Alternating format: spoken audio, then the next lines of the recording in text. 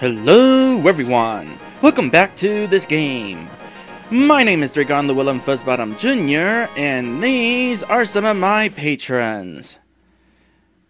Nicole Spicer, Snow Hazard, Lit Dragon, Wario Land Go Pyramid, Ella Enchanted, and a special thanks to my special sponsor, Theo Vellum.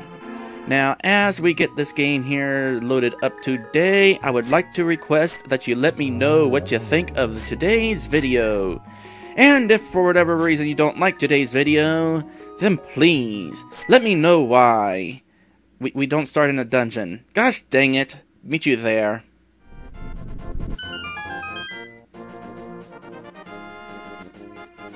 You know, being a pink rabbit, more specifically being a rabbit at all and having this buzzer circling around me, it does not make me feel good. You, come here. I know I can kill you. You know, I thought this game had better save points than it appears to actually have. I thought for sure if you save in a dungeon, you would load in a dungeon. But apparently that's not the case. Anyway, when we last left off, I did some exploring around Hyrule, and, you know, exploring was so fun that I had no idea the video went on for, I don't know how long it went on for. But apparently, it was quite enjoyable, and so I just kept going until I reached the dungeon. And that is where we are now, in the next dungeon. I was about to say dungeon number 2, but at this point I've lost track of how many dungeons we've gone into.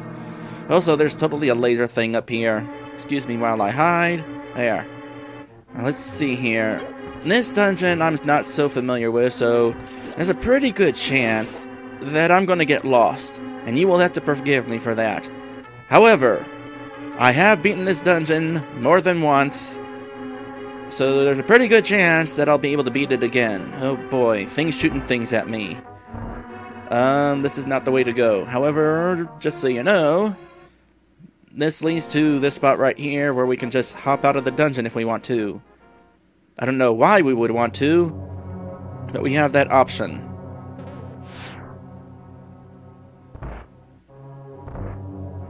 Alright, let's see here. This door's locked. I'm gonna look for a key, and I know where the key is, so let's actually head towards the key first before we do anything else. It's gonna be right over in this room? Yes. I do kind of have an idea where I'm going in this dungeon. No, don't grab the thing. Those running shoes, ow, are going to be very much helpful as we go through this adventure. Not only for quickly getting from place to place, but also because, well, situations like that.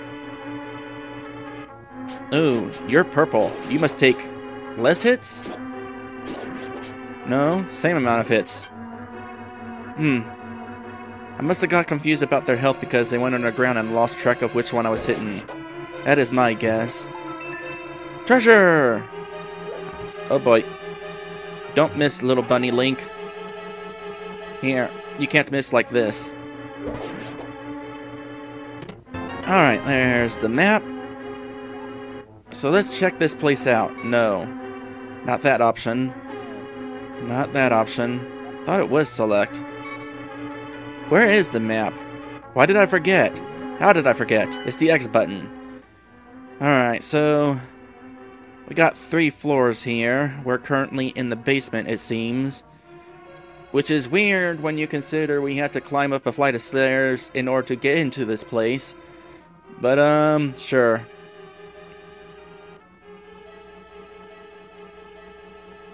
Pause button. Oh, right, X. It is the X button, which we are looking for. I should try lighting these, see if that does anything.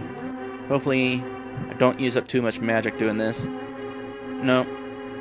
Anytime you see unlit pedestals like that, you really want to see what happens if you light them. Because more often than not, especially in Zelda games, lighting a pedestal we'll do stuff. I don't necessarily know what stuff. Let's see. There's nothing of importance in this room. You just walk in here and it's a trap. In fact, that's the fairy. I'm about to get hit. And indeed, I got hit. Go, befriend! Ooh, you're really going at it. Aww. Now I'm going to have to go after another one.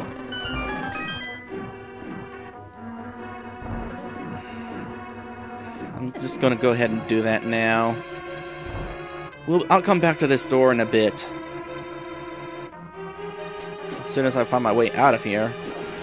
Oh my goodness. I am not good at sword combat. You know what? This is what I'm good at. Come here, you. Your hitbox wasn't active yet. Now it is. There we go.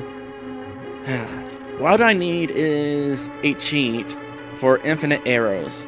Because that is what I'm good at. Anyway, I'll meet you back at that gate. By the way, in case you're wondering why that exit over there exists in the first place, it's because these reset every single time. How unfortunate.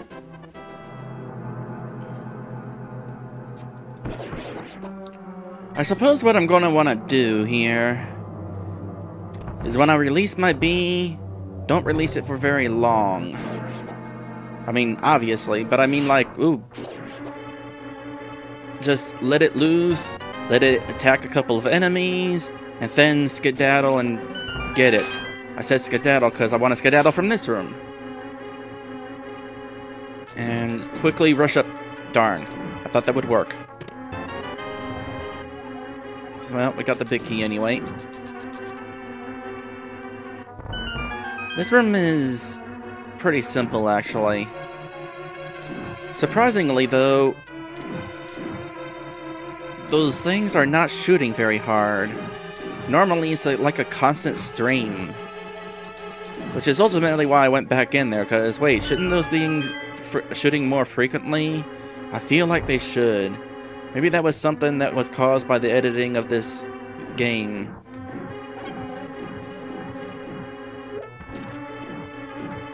I want arrows, I want health. Just give me whatever you have.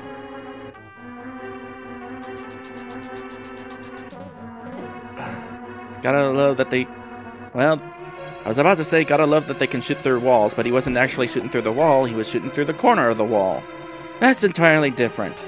And not exactly acceptable. In fact, I dare say it is unacceptable. But I'll get used to it. Alright, let's head over here.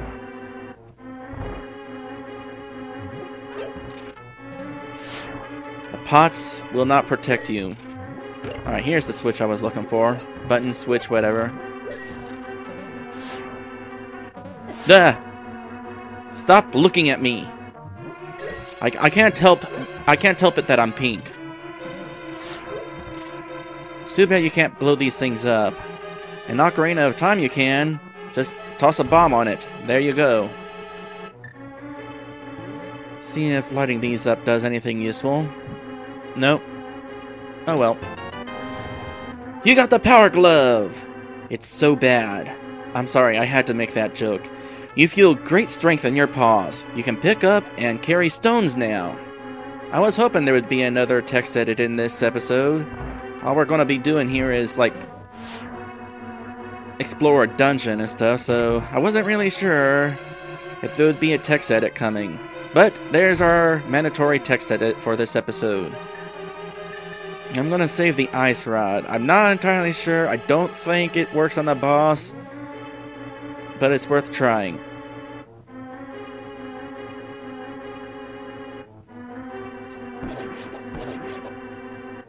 Love the bow and arrow, by the way. Like I said, I am not a swordsman. I'm an archer. I do well with long-range attacks. Especially, except in first-person shooters. I can't aim for beans. Did I just walk over the top of that? Whatever. Fairies? I don't need any fairies. I got a bottle fairy right now. Alright. Gotta try. That did nothing for me. So here's the interesting thing about this dungeon. It's half and half. Half the dungeon, well, I just went through half the dungeon. And now I'm out here, where I can explore the other half of the dungeon. Unlike in Terra Enigma, on the that is something. I'm bringing up Terra Enigma because, hey, look. There's still another half of the dungeon, but I can see the whole place. It's hard to get lost when you can see the map of the whole dungeon and not just half of it. Ugh, that game. Oh, I was about to see if I could swipe you with my sword. I could try swiping you with my boomerang. I don't know why I have the boomerang specifically equipped, but sure. Can I kill you with this?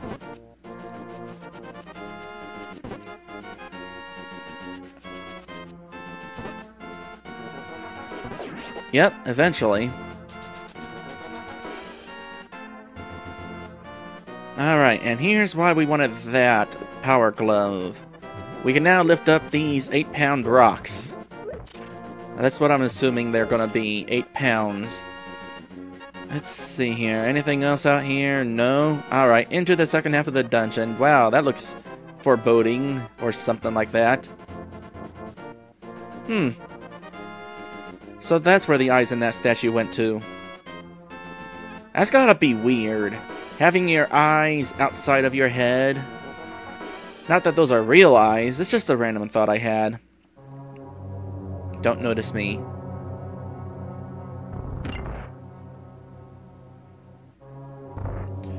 Alright, I think I'll just go ahead and sit here for a moment. Try and guess why.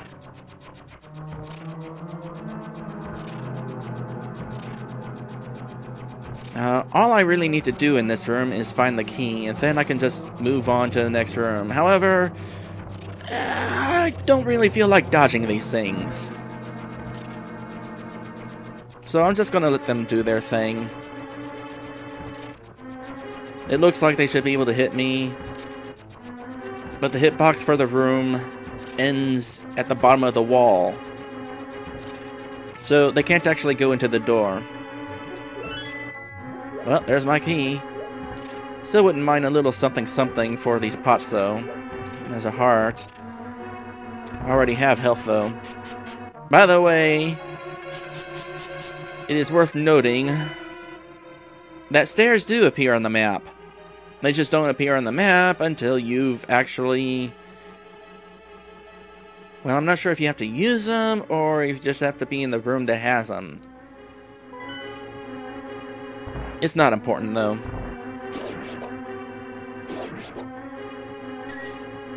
I mean, it would be nice if the stairs were visible on the map at all times. Kind of give you an idea of what direction you're supposed to go, but whatever. Oh boy, these eye laser things are everywhere. You know, just for funsies, I don't think this will work. Especially if I don't press the right button.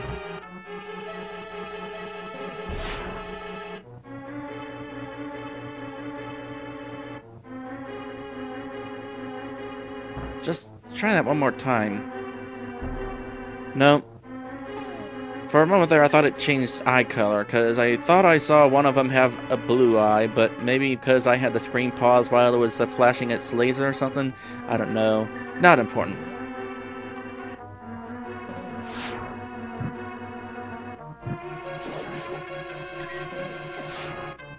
It's too bad the bombs don't work. Like I said, these guys are also in Ocarina of Time. They're actually a little bit easier in that game too. Their lasers aren't so fast. Mind you, once they look at you, they're... That is annoying. Stop. Stop. Once they start looking at you in Ocarina of Time, they don't stop looking at you and just slowly laser at you. Oop, hold on. Let me just hide in the wall again.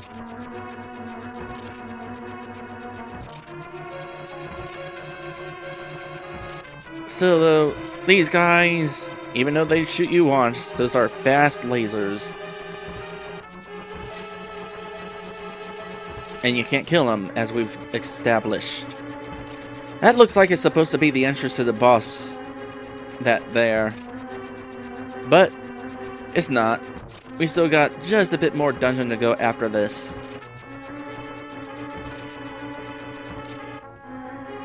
Just need to find the key again. There we go. Alright. Let's see here. This room, we absolutely do need to light torches. Yeah, I didn't think that would work. Had to double check.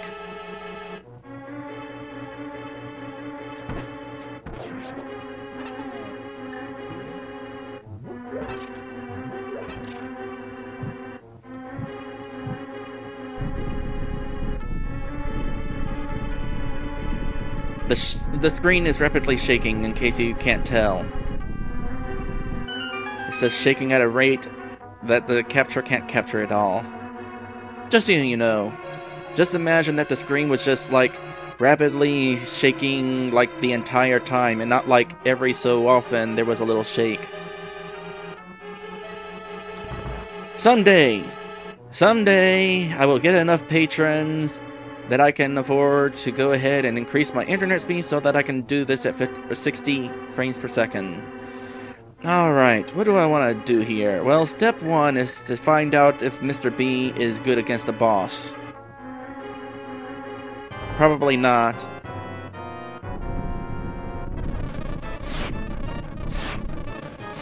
Nope, not doing a thing.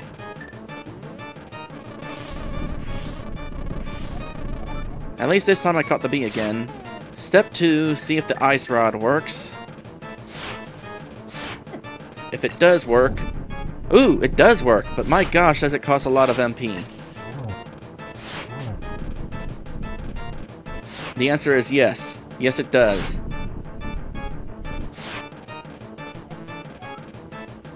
So, that's not ideal. Does this do anything for me? Ooh, when they pop out, they shoot rocks in 4 directions. Try not to miss. Try not to miss. It is very difficult to not miss. Nah, that's bouncing off of them. I mean, yeah, I know I could just go ahead and swing at them with my sword. But, you know, that's annoying.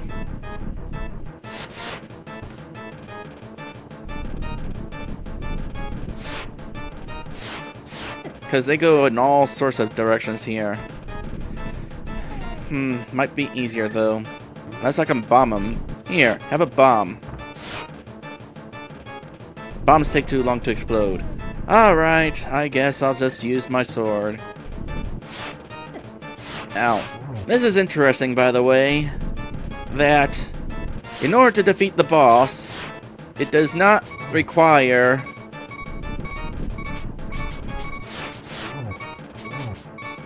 the use of the item that you found in the dungeon.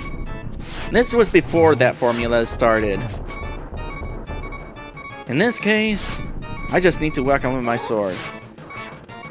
Hard part is doing that without getting so close to them that my health gets low and we have to have this entire fight with that beeping noise.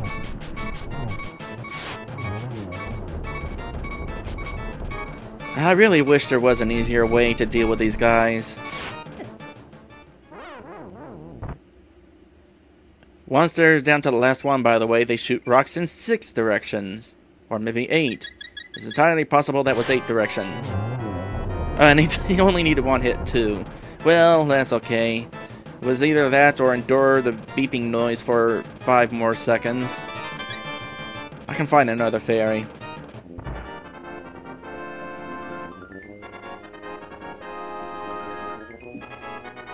Seriously though, is there a better way to defeat those guys? Rather than just rushing in with your sword?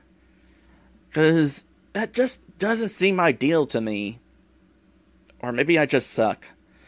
Anyway, got the Pendant of Wisdom. My goal of finding 3 pendants is in sight. Go for the last one! Maybe later.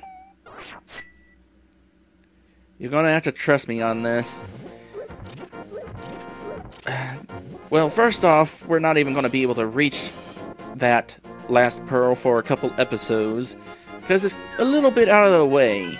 Because we're down here.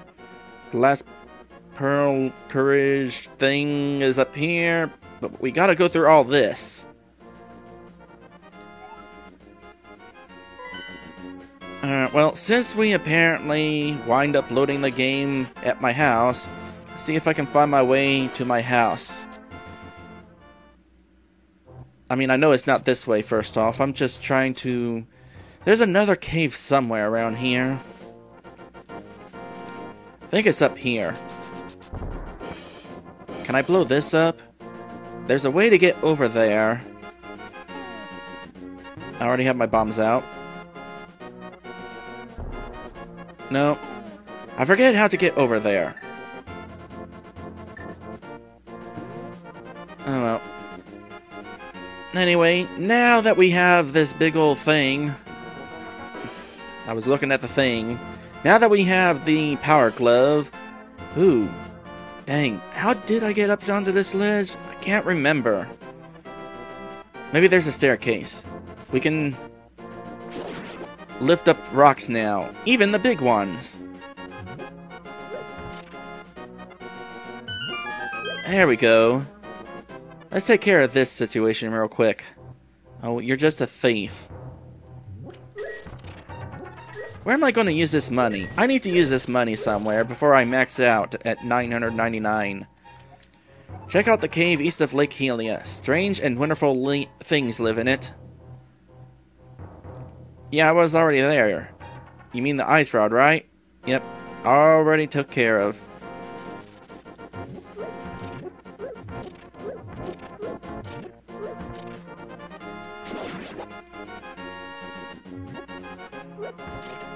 I honestly can't remember how you get up on that ledge up there. Your trial in the desert has made you stronger. The blood of the hero must be in your veins. Uh-huh, sure. Can you tell me how to get to that one place? Alright, as I look at these 2 rocks over here, I just remembered how you're supposed to get up there. Or at least I think I remember how you're supposed to get up there. And we're not actually going to be able to get up there for a while.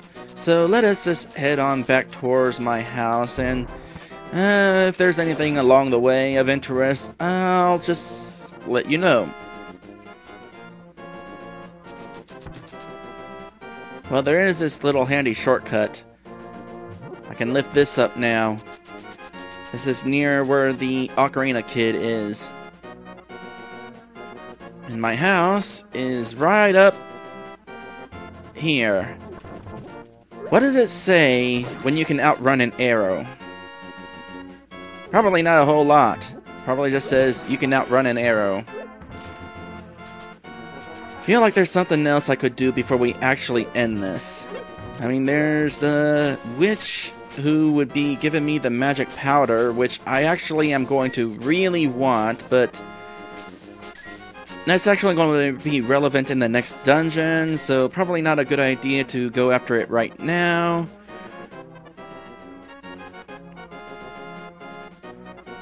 I guess if the gray ones are 8 pounds and I can lift them, but this also has an 8 but I can't lift it, it's probably 8 tons.